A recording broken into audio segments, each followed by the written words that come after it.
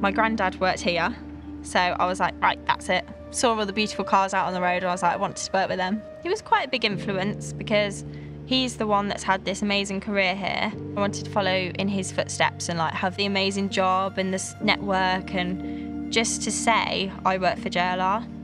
That's really what I wanted to do. So I knew about the level 3 apprenticeship and I wanted to go on that. So I said that to my careers advisor and she was like, why would you want to do that?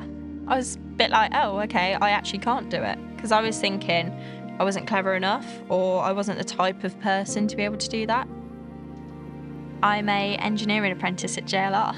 The fact that that is my career now, I'm on it, I'm here, and I can only move up from there. So within JLR you are included. You will never be made to feel like you shouldn't be there or you're out of place. You're all learning. We all learn at different stages, different rates.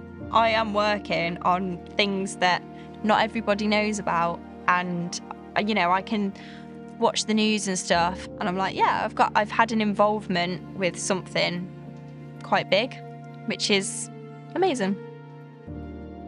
I'm going to qualify. I'll be a qualified technician. I'll be qualified in what I always wanted to do, so I will be quite proud.